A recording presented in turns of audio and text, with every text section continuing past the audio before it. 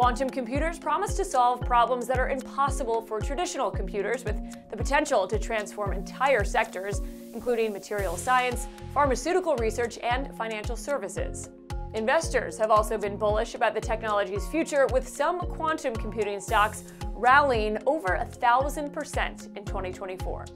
It's a new class of computation that I think can dramatically change most aspects of industry, commerce, and science. By some estimates, greater than $50 billion have been pledged to quantum technologies, of which quantum computing is one, by governments around the world.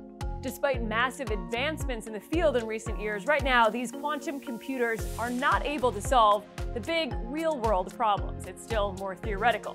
CNBC visited one Silicon Valley startup to find out how close we are to having a useful quantum computer, and spoke to experts about the major challenges this tech still faces as engineers work to transition it from lab experimentation to commercial viability.